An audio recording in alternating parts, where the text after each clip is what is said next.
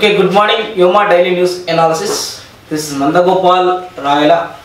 నిన్న మనము ఆల్రెడీ మే 21వ తారీఖున మనం డిస్కస్ చేసుకోవడం జరిగింది. మే 22వ తారీఖు కూడా ఇంపార్టెన్స్ కూడా డిస్కస్ చేసుకోవడం జరిగింది. అంటే కరెంట్ అఫైర్స్ ఏ రోజు అయితే కొద్దిగా తక్కువగా అనిపిస్తాయో ముందు రోజు యొక్క ఇంపార్టెన్స్ కూడా ముందుగానే మనం చెప్పుకోవడం వల్ల కొద్దిగా మీకు అప్డేట్ అనేది తొందరగా అంటే అందరికంటే ముందుగా ఉండే అవకాశం ఉంటుందన్న ఉద్దేశంతో మనం నిన్న చెప్పడం జరిగింది. అలాగే ఇప్పుడు చూడండి, ఈరోజు మే 22వ తారీఖు ప్రాముఖ్యత ఏంటి? మే 22వ తారీఖు ప్రాముఖ్యత ఏంటి అన్నప్పుడు మనం గుర్తుపెట్టుకోవాల్సిన పాయింట్ ఆఫ్ వ్యూ ఏంటంటే మే 22వ తారీఖు ప్రాముఖ్యత అంతర్జాతీయ జీవవైవిధ్య దినోత్సవంగా మనం గుర్తుపెట్టుకోవచ్చు. ఆల్రెడీ మనం నిన్న డిస్కస్ చేసినాం. దీనికి సంబంధించినటువంటి మీటింగ్ కూడా 2018లో ఎక్కడ జరిగిందని, 2018లో వచ్చేసి షర్మల్ షేక్లో జరిగిందని, అలాగే 2020లో వచ్చేసి ఎక్కడ జరగబోతుందంటే చైనాలోని కున్మింగ్లో జరగబోతున్న విషయాన్ని కూడా మనం నిన్నటి క్లాస్లోనే డిస్కస్ చేయడం జరిగింది. ఓకే, అలాగే దానికి సంబంధించినటువంటి థీమ్ కానీ, అలాగే దానికి సంబంధించినటువంటి అసలు ఎందుకు ప్రారంభమైంది జీవవైద్యం అంటే ఏందనే విషయాన్ని కూడా మనం నిన్నటి క్లాస్లో డిస్కస్ చేయడం జరిగింది. ఈ విషయాన్ని మనం గుర్తుపెట్టుకోవాలి. ఎప్పుడైనా సరే పర్టికులర్గా మనం ఒక రోజు ముందున్నా అంటే అడ్వాన్స్గా ఉన్న అర్థం కానీ, అంతేగాని మే 21 సార్, మే 22 సార్, ఈరోజు మే 21 సార్, మరి మే 21 తారీఖు కాకుండా మీరు మే 22 చెప్తున్నారని కొంతమంది కామెంట్స్ రాయడం జరిగింది. అంటే ఇక్కడ నాకు తెలుసు మే 22 అని తెలుసు, మే 21 అని తెలుసు. కాకపోతే ఏంటంటే మనకు ఆ యొక్క సంబంధించినటువంటి కరెంట్ అఫైర్స్ తక్కువగా ఉన్నప్పుడు ముందు డేట్ని కూడా ఇంపార్టెన్స్ ఉంటే ముందుగా చెప్పుకుంటే మనకు ఒక క్లారిటీ అనేది ఎక్కువగా ఉంటుందన్న ఉద్దేశంతో మనం చెప్పడం జరిగింది. అంతకుమించి దానికి మీరు ఇంకోటి డేట్స్ ఈరోజు డేట్ ఏందని గుర్తుపెట్టుకోండి. నేను బోర్డు మీద ఏం చెప్తున్నాను విషయం మాత్రం మీరు గుర్తుపెట్టుకోండి. ఓకే, అది కూడా మీరు గుర్తుపెట్టుకోవాలి. ఎప్పుడైనా సరే ఈ రోజు కరెంట్ అఫైర్స్ అనేది ఈ రోజు కరెంట్ అఫైర్స్ కాదు, నిన్నటి కరెంట్ అఫైర్స్. నిన్న జరిగిన సమాచారమే ఈరోజు పేపర్లు వస్తుంది తప్ప ఈరోజు పేపర్లో వచ్చిన సమాచారము మనకు ఈరోజు జరిగిన సమాచారం ఈరోజు పేపర్లో రాదు. అది మీరు దృష్టిలో పెట్టుకోవాల్సిన అవసరం ఉంటుంది. అలాగే గతంలో కూడా మనం డిస్కస్ చేసాం. ఏమని అంటే ఈ యొక్క PSLV 46 ద్వారా రీషాట్ 2B అన్నట్టు ఉపగ్రహాన్ని అంతరిక్షంలోకి ప్రయోగిస్తున్నాను కూడా మనం గతంలో చెప్పడం జరిగింది. అంటే ప్రీవియస్ క్లాస్లో కూడా మనం ఏమని చెప్పామంటే ఈ యొక్క ఉపగ్రహాన్ని PSLV 46 ద్వారా 557 కిలోమీటర్ల ఎత్తులో 615 కేజీలు కలిగినటువంటి ఈ యొక్క రీసాట్ 2B అనే ఉపగ్రహాన్ని అంతరిక్షంలోకి ప్రయోగించబోతున్న విషయంగా అంతరిక్షంలోకి ప్రయోగిస్తున్న విషయాన్ని కూడా మనం గతంలో డిస్కస్ చేయడం జరిగింది. దీన్ని సన్ సింక్రోనస్ ఆర్బిటార్ కక్షలో 36 డిగ్రీల కోణంలో రీసాట్ 2B అనే ఉపగ్రహాన్ని మే 22వ తారీఖున విజయవంతంగా మరి ప్రయోగించడం జరిగింది. అంటే మనకు నిన్న పేపర్లు వచ్చింది. దీనికి సంబంధించిన కౌంట్ డౌన్ స్టార్ట్ అయింది. కౌంట్ డౌన్ స్టార్ట్ కావడం కాదు, మే 22వ తారీఖున 2019 మే 22వ తారీఖున మార్నింగ్ 5:30 AM ఇది విజయవంతంగా ప్రయోగించారు. ఇది ప్రయోగించి ఇంకా తర్వాత 15 నిమిషాలకి అది విడిపడి మరి విజయవంతంగా అయిపోయింది రీసాట్ 2B ఉపగ్రహం. రేపు మీరు చూడండి పేపర్లో హెడ్లైన్స్ ఇదే కలుస్తుంది. ఒకవైపు విజయవంతమైనటువంటి రీసాట్ 2B అనేటువంటి ఉపగ్రహం కనిపిస్తుంది. ఇంకో వైపు మరి ఎన్నికలకు సంబంధించినటువంటి కౌంటింగ్ టుడే అని వస్తుంది. మరి లేకపోతే ప్రధాని పదవి ఎవరు అని హెడ్లైన్స్ అనేది వచ్చే అవకాశం ఉంటుంది. ఓకే అండి, అది రేపు మే 23వ తారీఖు కాబట్టి ఒక పక్క ఖచ్చితంగా విజయవంతమైనటువంటి 2B అదే రీసాట్ 2B అనే ఉపగ్రహం అనేది చాలా స్పష్టంగా రేపు హెడ్లైన్స్ వచ్చే అవకాశం ఉంది. ఖచ్చితంగా హెడ్లైన్స్ వస్తుంది. ఓకే, ఇక నెక్స్ట్ ఈ విజయవంతమైనటువంటి రీసాట్ 2B అనే ఉపగ్రహం అనేది PSLV 46 అనేటువంటి ఈ యొక్క వాహక నౌక ద్వారా దీన్ని పంపించడం జరిగింది. ఈ యొక్క రీసాట్ 2B అనే దాన్ని స్ట్రాపాన్ బూస్టర్ లేకుండా దీన్ని ప్రయోగించడం జరిగింది. స్ట్రాపాన్ బూస్టర్స్ లేకుండా మరి దీన్ని ప్రయోగించిన విషయంగా కూడా మనం గుర్తుపెట్టుకోవాలి. దీని యొక్క కాల పరిమితి ఎంతంటే 5 సంవత్సరాలుగా మనం గుర్తుపెట్టుకోవచ్చు. ఈ రీసాట్ 2B అనే ఉపగ్రహానికి సంబంధించి ఈ రీసాట్ అనేది మనం చూసుకున్నట్లయితే ప్రధానంగా మనకు ఈ యొక్క ఇజ్రాయెల్ అనేటువంటి కంట్రీ మనకు సహకారం అందించింది ఇజ్రా రీసాట్ అంటే ఉపగ్రహ ప్రయోగం అనే విషయాన్ని కూడా మనము గుర్తుపెట్టుకోవాల్సిన విషయంగా చెప్పుకోవచ్చు. అంతేకాకుండా ఈ యొక్క రీసాట్ ప్రయోగం యొక్క ఉపగ్రహం యొక్క ఉద్దేశం ఏంటి అంటే శత్రువుకు సంబంధించినటువంటి ఆ కదలికలు కానీ చొరబాటుదారులను కానీ వీటన్నిటిని కూడా మరి యొక్క రీసాట్ 2B100 ఉపగ్రహం అనేది కనిపెడుతుంది. ఇది చీకట్లో కూడా పనిచేస్తుంది. ఎవరైనా ఎక్కడైనా తప్పిపోయినా కూడా మరి దాన్ని గుర్తుపెట్టుకునేలా పనిచేస్తుంది. ఉదాహరణకు అంటే గుర్తించేలాగా పనిచేస్తుంది. మనకు ఇది రీసాట్ ప్రయోగానికి వాస్తవంగా చేయడానికి ప్రధాన కారణం 2008లో ముంబై అటాక్స్. 2008 ముంబై అటాక్స్ ద్వారా మన ఇండియాలో రీసాట్ ప్రయోగం అనేది స్టార్ట్ అయింది. ఆ 2008 ముంబై అటాక్స్ వల్ల ఈ చొరబాటుదారులు సముద్ర జలాల గుండా మరి ఇండియాకి ప్రవేశించి అక్కడ ముంబైలో మనకు ఛత్రపతి శివాజీ టెర్మినల్లో కానీ, తాజ్ హోటల్లో కానీ, నారిమన్ హౌస్ హోటల్లో కానీ వాళ్ళు మన మీద దాడి చేయడం జరిగింది.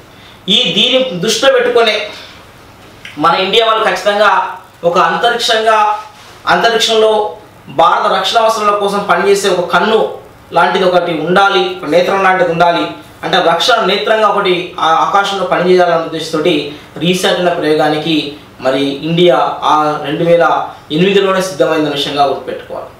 అలాగే 2008లోనే ముంబై అటాక్స్ తర్వాతనే మనం చూసుకున్నట్లయితే మనకు ఈ యొక్క రీసాట్ అనే ప్రయోగాన్ని అప్పుడు ప్రారంభించినప్పుడే 2009లో వైఎస్ రాజశేఖర రెడ్డి గారు మరణించినప్పుడు కూడా మరి రీసాట్ ఉపగ్రహం యొక్క సేవలను కూడా అప్పుడు వినియోగించుకున్నాం. ఇప్పుడు మనం ప్రయోగిస్తుంది ఏంటంటే రీసాట్ 2Bగా మనం చెప్పుకోవచ్చు. ఈ రీసాట్ 2B అనేది ఈరోజు ఎర్లీ మార్నింగ్ 5:30కు అది విజయవంతమైన విషయం కూడా మనం గుర్తుపెట్టుకోవాలి. ఓకే, దీనికి ఇది రేపు మన పేపర్లో కూడా వస్తుంది. పేపర్లో కూడా వచ్చే సమాచారం ఇదే ఉంటుంది. విజయవంతమైన రీసాట్ 2B దీన్ని అంతరిక్షంలో భారత రక్షణ కన్నుగా పేర్కొంటారు. అంతేకాకుండా దీన్ని PSLV C-46 అనేటువంటి వాహక ద్వారా దీన్ని ప్రయోగించడం జరిగింది. దీని యొక్క బరువు 615 kgs. ఇది సన్ సింక్రోనస్ ఆర్బిటార్లో 557 కిలోమీటర్ల దూరంలో మరి దీన్ని ఏర్పాటు చేయడం జరిగింది. మరి అంతేకాకుండా దీని యొక్క కాల పరిమితి 5 సంవత్సరాలు. అలాగే స్ట్రాప్ ఆన్ బూస్టర్స్ లేకుండా కూడా ఈ యొక్క PSLV C-46 అనేటువంటి ప్రయోగం ద్వారా మరి రీసాట్ 2Bని విజయవంతంగా భారత్ ప్రయోగించిన విషయం కూడా మనం గుర్తుపెట్టుకోవచ్చు. అంతేకాకుండా రీసాట్ టెక్నాలజీ భారతదేశానికి అందజేసినటువంటి మరి దేశం పేరు ఇజ్రాయెల్గా గుర్తుపెట్టుకోవచ్చు. అలాగే శత్రు కదలికలు, అలాగే చొరబాటుదారుల్ని, అలాగే చీకట్లో కూడా గుర్తించే విధంగా ఈ రీసాట్ అనేది మనకు సేవలు అందిస్తున్న విషయం కూడా మనం గుర్తుపెట్టుకోవాలి. ఇది మనకు 2019 మే 22వ తారీఖున వచ్చినటువంటి ఒరిజినల్ కరెంట్ అఫైర్స్ చెప్పుకోవచ్చు. ఎందుకు ఒరిజినల్ అని చెప్తున్నా అంటే ఇది నిన్నటి కరెంట్ అఫైర్స్ కాదు, ఈ రోజు కరెంట్ అఫైర్స్. ఈ రోజు కరెంట్ అఫైర్స్ రేపు మళ్ళీ మీ పేపర్లో కూడా కనిపించడం జరుగుతుంది. అలాగే నెక్స్ట్ బ్యాంకుల విలీనాలు అనేది ఒక టాపిక్ ఉందండి. ఈ బ్యాంకుల విలీనాలు మనం చూసుకున్నట్లయితే ఏంది బ్యాంకుల విలీనాలు? ఈ బ్యాంకుల విలీనాలు కనుక మనం ఆలోచించుకున్నట్లయితే ఈరోజు మనకు పేపర్లో చాలా స్పష్టంగా కూడా ఇవ్వడం జరిగింది. బ్యాంకుల విలీన ప్రక్రియ అనేది ప్రారంభమైంది. మనం చూసుకున్నట్లయితే 1969లో కాంగ్రెస్ గవర్నమెంట్లో ఏం చేశారు అని అంటే కాంగ్రెస్ గవర్నమెంట్లో 1969లో వచ్చేసి 14 బ్యాంకుల్ని జాతీయం చేశారు. 1980లో వచ్చేసి 6 బ్యాంకుల్ని జాతీయం చేయడం జరిగింది. 6 బ్యాంకులు జాతీయం చేయడం జరిగింది. ఓకే, అలాగే నెక్స్ట్ మనం గమనించాల్సిన అంశం ఏంటంటే ఈ యొక్క 14 బ్యాంకుల్ని జాతీయం చేశారు. 1980లో 6 బ్యాంకులను జాతీయం చేశారు. అలాగే 1993లో వచ్చేసి అర్షద్ మెహతా స్కామ్ వల్ల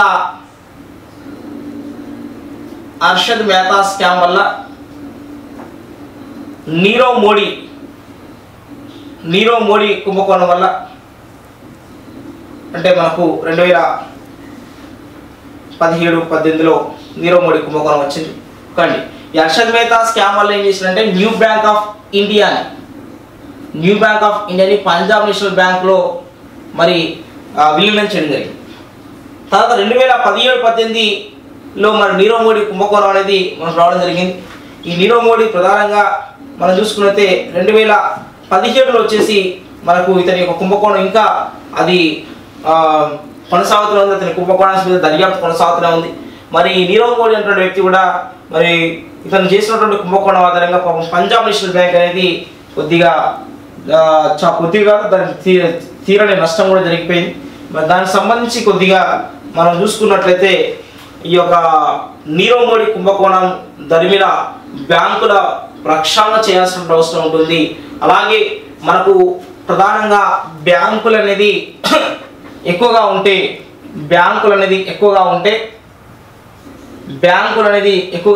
చిన్న బ్యాంకులు ఎక్కువగా ఉంటే వాటి యొక్క పరిధి అనేది తక్కువగా ఉంటుంది. కండి వాటి సేవల కొనసాగింపు తక్కువగా ఉంటుంది. వాటి నిర్వహణ భారం అనేది పెరిగే అవకాశం ఉంటుంది. అలాగే ఎన్పిఏలు పెరిగే అవకాశం ఉంటుంది. ఇక్కడ మనం గమనించాలంటే పరిధి తక్కువగా ఉంటుంది. నాన్ పర్ఫార్మింగ్ అసెట్స్, నిరర్ధక ఆస్తులు కూడా పెరిగేటువంటి అవకాశం ఉంటుంది. ఎందుకంటే ఇచ్చినటువంటి ఈ యొక్క అప్పులు అనేది మన కంపెనీలు కానీ లేకుంటే వ్యక్తులు కానీ తీర్చకపోతే నిరర్ధక ఆస్తులు పెరిగేటువంటి అవకాశం ఉంటుంది. తర్వాత ఈ యొక్క మొండి బాకీలు ఎక్కువ కావడం వల్ల కూడా బ్యాంకుల క్షీణత అనేది ప్రారంభమవుతున్న విషయంగా దీన్ని దృష్టిలో పెట్టుకున్నటువంటి మరి బీజేపీ గవర్నమెంట్ బట్ రీసెంట్గా కొన్ని కార్యక్రమాలు చేయడం జరిగింది. కొన్ని కార్యక్రమాల్లో భాగంగా గుర్తుపెట్టుకోవాల్సిన పాయింట్ ఏంటంటే బీజేపీ గవర్నమెంట్లో మనకు బ్యాంకుల విలీనం వచ్చేసి ఎస్బీఐ బ్యాంకుల విలీనం. ఎస్బీఐ బ్యాంకులో ఒక 5 ఎస్ బ్యాంకుల్ని ప్లస్ అలాగే ఒకటి భారతీయ మహిళా బ్యాంకుని కూడా 2017 ఏప్రిల్ 1వ తారీఖున అధికారికంగా విలీనం చేయడం జరిగింది. ఓకే, ఇక స్టేట్ బ్యాంక్ ఆఫ్ ఇండియాలో విలీనమైనటువంటి బ్యాంకులు మనం చూసుకున్నట్లయితే state bank of Hyderabad, state bank of Mysore, state bank of Travancore, state bank of Bikaner and Jaipur, state bank of Patia. ఇలా ఓవరాల్గా 5 బ్యాంకులు వాళ్ళు విలీనం చేశారండి. ఎస్బిహెచ్, ఎస్బిఎం, ఎస్బిటి, ఎస్బిబిబి, జేఎస్బిపి, దీంతో పాటుగా భారతీయ మహిళా బ్యాంక్, వీటిని విలీనం చేశారు. ఇదే కాకుండా రెండవ ఏంటంటే మనం చూసుకున్నట్లయితే మరి బ్యాంక్ ఆఫ్ బరోడా.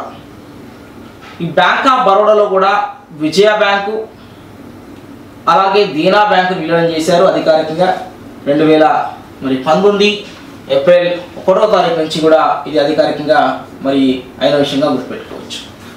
మరి 2 బ్యాంకులు ఇది వచ్చేసి భారతదేశంలో అతిపెద్ద బ్యాంక్ అయింది. తద్వారా బ్యాంక్ ఆఫ్ బరోడా అనేది భారతదేశంలో ప్రభుత్వ రంగంలో 2వ అతిపెద్ద బ్యాంక్ అనే విషయం కూడా అయిందనే విషయంగా మనం గుర్తుపెట్టుకోవచ్చు. అలాగే నెక్స్ట్ తద్వారా ఇట్లా విలీనం కావడం వల్ల ప్రభుత్వ రంగంలో బ్యాంకుల సంఖ్య వచ్చేసి మనం చూసుకున్నట్లయితే 21 నుంచి 18కి మరి పడిపోయిన విషయంగా కూడా మనం గుర్తుపెట్టుకోవాలి. అంతేకాకుండా 21 నుంచి 18 కాదు, వీటిని ఇంకా 6 చేయాలనేది ఆలోచన. 21 నుంచి 18 కాదు, ఇంకా 6 చేయాలి. ప్రభుత్వ రంగంలో మొత్తం బ్యాంకుల సంఖ్య ఎంత ఉందంటే 21 ఉన్నాయండి. ఆ 21 కాదు, 21 నుంచి 18 అయినాయి. ఈ 18 నుంచి ఇంకొక 6 చేయాలన్నది ఆలోచన.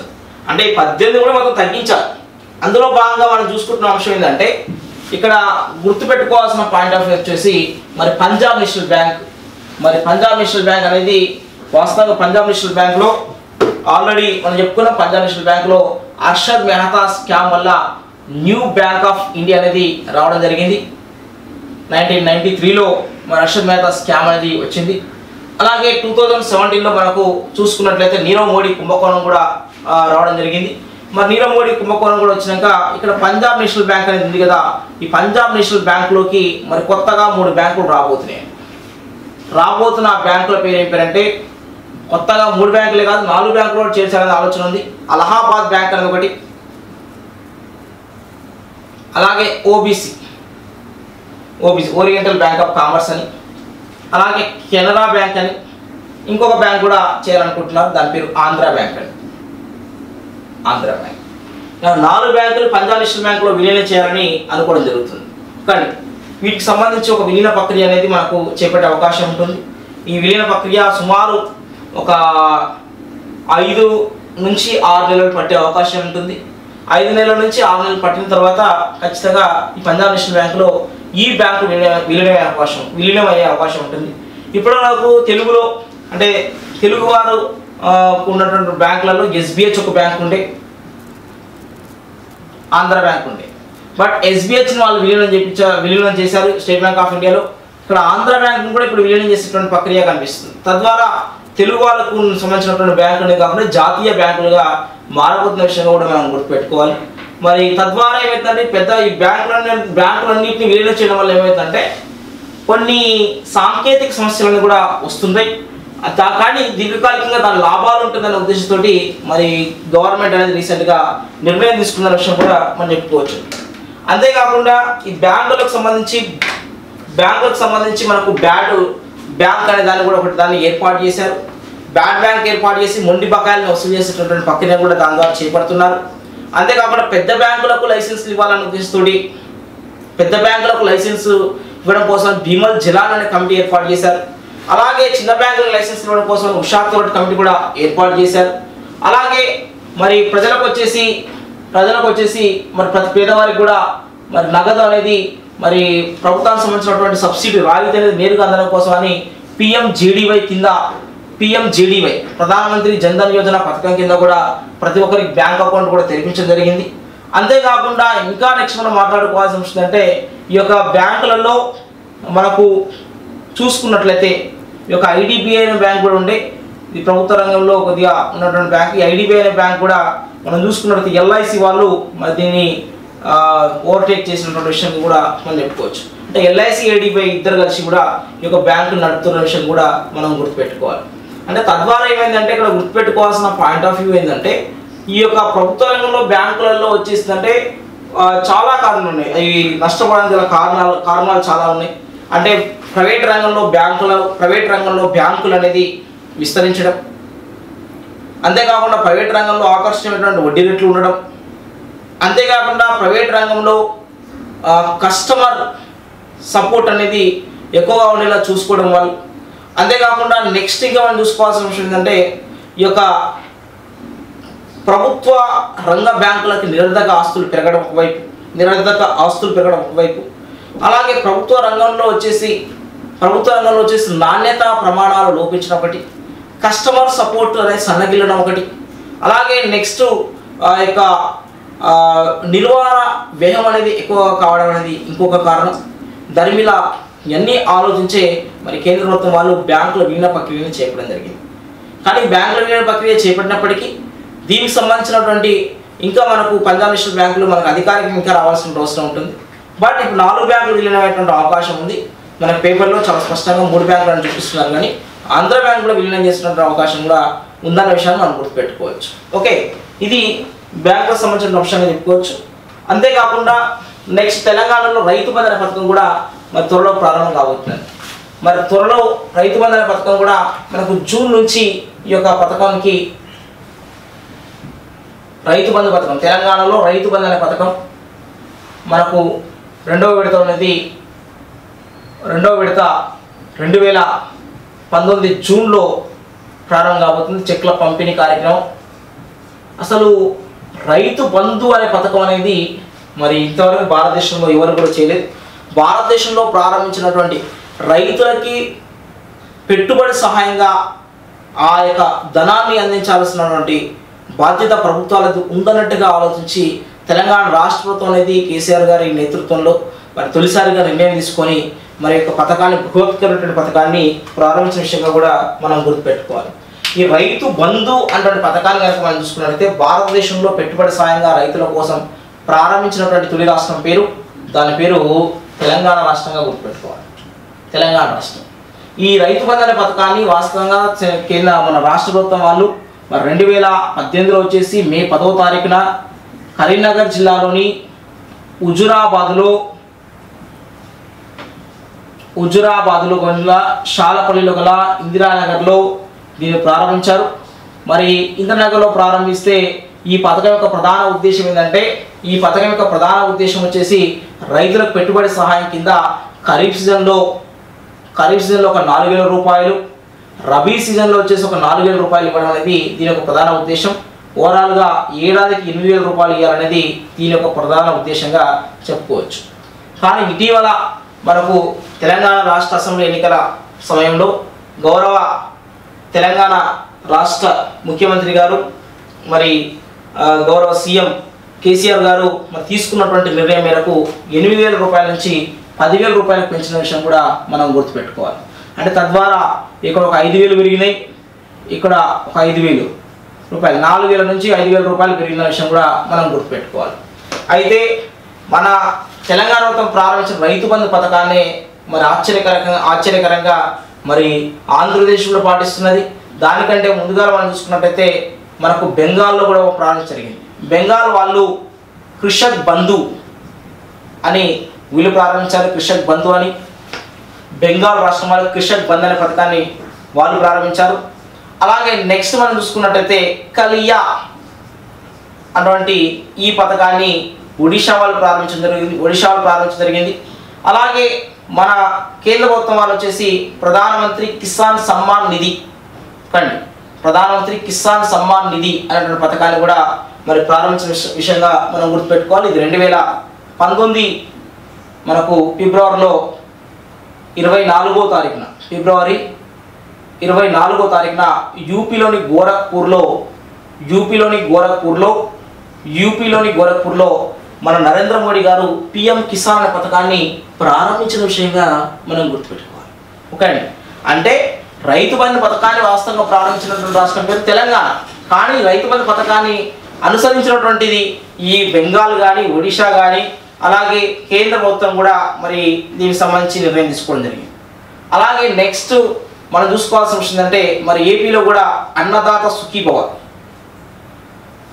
సుఖీభవ ఏపీ కూడా మనం ప్రారంభిస్తుంది. కానీ వీటన్నిటికంటే కూడా తెలంగాణ ప్రారంభించింది అత్యుత్తమంగా మనం చెప్పుకోవచ్చు. ఎందుకంటే ఇక్కడ యూనిట్ ఏంటంటే ఒక ఎకరాకి 10,000 రూపాయలు ఇస్తారండి. ఏడాదికి 10,000 రూపాయలు ఇస్తారు. కానీ బెంగాల్లో ఎకరా కాదు 5 ఎకరాల లోపు వాళ్ళకి ఇవ్వడం జరుగుతుంది. కలియాలో కూడా అదే పరిస్థితి ఉంది. కానీ పిఎం కిసాన్లో కూడా ఏంటంటే పిఎం కిసాన్ అన్నదాత సుఖీభవ అనే పథకం కూడా మనం చూసుకున్నట్లయితే అన్నదాత సుఖీభవ అనే పథకం అనేది 9,000 రూపాయలు రాష్ట్ర ప్రభుత్వం ఇవ్వడం జరుగుతుంది. అలాగే కేంద్రం ఇచ్చేటువంటి 6,000 రూపాయలు కూడా దీనికి మరి కలిస్తే 15,000 రూపాయలు అన్నదాత సుఖీభవలు అవుతుంది. అదే కేంద్రం ప్రారంభించినటువంటి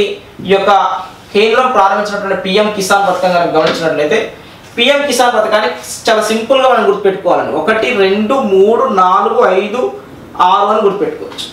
ఏంది 1 2 3 4 5 6 అంటే 6,000 రూపాయలని 5 ఎకరాల లోపు కలిగినటువంటి వారికి ప్రతి 4 నెలలకు ఒకసారి 3 విడతలుగా 2,000 రూపాయల చొప్పున ప్రతి సంవత్సరం ఇచ్చేటువంటి పథకమే అన్నదాత సుఖీభవ అనే పథకానికి కాకుండా పిఎం కిసాన్ అనే పథకంగా చెప్పుకోవచ్చు. పిఎం కిసాన్. ఓకే అండి. అన్నదాత సుఖీభవ అనే పథకము పిఎం కిసాన్ని కూడా కలుపుకుంటే దాని ద్వారా వాళ్ళకి వచ్చే అమౌంట్ ఏంటంటే 15,000 రూపాయలుగా మనం చెప్పుకోవచ్చు. అన్నదాత సుఖీభవ ప్లస్ పిఎం కిసాన్ పథకం కనుక చూసుకుంటే ఓవరాల్గా 15,000 రూపాయలు ఇస్తారు. అయితే మరి ఈ రాష్ట్రాలు కూడా కృషక్ బంధు కలిగినటువంటి రాష్ట్రాలు కూడా ఇక్కడ చిన్న లాజిక్ ఉందండి. పిఎం కిసాన్ పథకాన్ని ఆ యొక్క రాష్ట్రాలు వాళ్ళ యొక్క పథకంలో కలుపుకోవచ్చు, లేకపోతే వీరే వారి యొక్క పథకాన్ని వేరువేరుగా కూడా వాళ్ళు ఇవ్వచ్చు. అంటే ఈ 6,000 రూపాయలు కేంద్రం ఇచ్చినటువంటి 6,000 రూపాయలను వాళ్ళు పక్కన పెట్టి వాళ్ళు వేరుగా 10,000 రూపాయలు ఇవ్వచ్చు. లేని పక్షంలో వాళ్ళు ఇవ్వాలనుకుంటున్నటువంటి 10,000లో కూడా 6,000 కలుపుకోవచ్చు. మరి ఇక్కడ తెలంగాణ ప్రభుత్వం అనేది ఒకసారి డిసైడ్ అయిపోయింది. ఏమని డిసైడ్ అయిపోయిందంటే మేము ఈ యొక్క 6,000 రూపాయలకు మాకు సంబంధం లేదు, కేంద్రం ఇచ్చే దాంతో మాకు సంబంధం లేదు, మాకు ఖచ్చితంగా క్లారిటీగా మేము ఒక ఎకరాకి మేము 10,000 రూపాయలు ఇస్తాం. వాళ్ళు కేంద్రం వాళ్ళు వచ్చేసి 5 ఎకరాలు కలిగిన ఒక కుటుంబాన్ని ఒక యూనిట్గా తీసుకొని వాళ్ళు ఇస్తున్నారు. మాది మాత్రం అలా ఉండదని కూడా గౌరవ తెలంగాణ సీఎం గారు మరి చెప్పడం జరిగింది. ఈ విషయాన్ని కూడా మనం దృష్టిలో పెట్టుకోవాలి. అయితే రైతు బంధు పథకం మనకు ప్రారంభం కాబోతుంది జూన్లో. వాస్తవంగా అది మేలోనే ప్రారంభం కావాలి, కానీ ఈ యొక్క లోక్సభ ఎన్నికలు, ఎలక్షన్ కోడ్, అలాగే జెడ్పీటీసీ, ఎంపీటీసీ ఇవన్నీ ఎన్నికలు ఉన్నాయి కాబట్టి మరి కేసీఆర్ గారు మరి కొద్ది రోజులు ఎన్నికల కోడ్ ఉన్నదని ఉద్దేశంతో దాన్ని ఆపడం జరిగింది. మరి జూన్ 2వ తారీఖు నుంచి కూడా మరి నూతన పథకాలు కానీ, అలాగే ఆల్రెడీ యాదవులకు గొర్రెలు పంపినటువంటి పథకం ఉన్నది. అలాగే నెక్స్ట్ ఈ యొక్క బెస్తవారికి చేపలు పంపినటువంటి పథకం ఉన్నది. అలాగే నెక్స్ట్ ఇంకా మనం చూసుకున్నట్లయితే మరి బర్రెల పంపినటువంటి పథకం కూడా మనకు ఉండడం జరిగింది. అలాగే కోళ్ళ పంపిణీ, ఎస్సీ వాళ్ళకి మరి కోళ్ళ పంపిణీ, నాటుకోళ్ళు కూడా పంపిణీ కార్యక్రమం కూడా మరి జూన్లో ప్రారంభమైన విషయం గుర్తుపెట్టుకోవాలి. ఆల్రెడీ యాదవులకు గొర్రెలు పంపిన పథకం గతంలో ప్రారంభమైపోయింది. అలాగే బెస్తవారికి చేపలు పంపినటువంటి పథకం కూడా మరి గతంలో ప్రారంభమైపోయింది. మరి గత సంవత్సరంలోనే మనం చూసుకుంటే బర్రెల పంపినటువంటి పథకం కూడా గత సంవత్సరంలో ప్రారంభమైపోయింది. కానీ ఈ సంవత్సరంలో మాత్రం ఎస్సీ వారికి ఈ యొక్క నాటుకోళ్ళ పంపిణీ పథకం కూడా మరి ప్రారంభం కాబోతున్న విషయం కూడా మనం గుర్తుపెట్టుకోవాలి. అంతేకాకుండా ఇంకొక విషయం గుర్తుపెట్టుకోవాల్సిన పాయింట్ ఆఫ్ ఏంటంటే, ఈరోజు భారతదేశంలో అతిపెద్ద కంపెనీగా అవతరించినటువంటి కంపెనీ రిలయన్స్ ఇండస్ట్రీస్గా చెప్పుకోవచ్చు. తమ్ముడు దిగజారిపోతుంటే అన్న ఎగవాగిపోతున్నాడు. మరి అన్న పేరు ముఖేష్ అంబానీ. ముఖేష్ అంబానీ నేతృత్వంలో రిలయన్స్ ఇండస్ట్రీస్ అటువంటిది ఈరోజు మనం చూసుకున్నట్టయితే 6,23,000 కోట్లతోటి మరి భారతదేశంలో అతిపెద్ద కంపెనీగా అవతరించింది. 6,17,000 కోట్లతోటి గతంలో ప్రథమ స్థానంలో ఉన్నటువంటి మనకు ఐఓసి అంటే మనకు ఇండియన్ ఆయిల్ కార్పొరేషన్ ప్రభుత్వ రంగంది ఇది 2వ స్థానానికి పడిపోయిన విషయం కూడా మనం గుర్తుపెట్టుకోవచ్చు. అంటే రిలయన్స్ ప్రస్థానం అనేది చాలా గమ్మత్తుగా ఉంటుంది. ధీరుభాయ్ అంబానీ నుంచి మొదలు పెట్టుకుంటే ఇప్పుడున్నటువంటి ముఖేష్ అంబానీ, అనిల్ అంబానీ వరకు. ఆ యొక్క ముఖేష్ అంబానీ గారు రిలయన్స్ ఇండస్ట్రీస్ అనే దాన్ని మరి జియో అనేటువంటి దాంట్లో పెట్టుబడులు పెట్టడం జరిగింది. ఆల్రెడీ ఆయిల్లో పెట్టుబడులు ఉండడం జరిగింది. అలాగే రిటైలింగ్ మార్కెట్లో కూడా పెట్టుబడులు ఉండడం జరిగింది.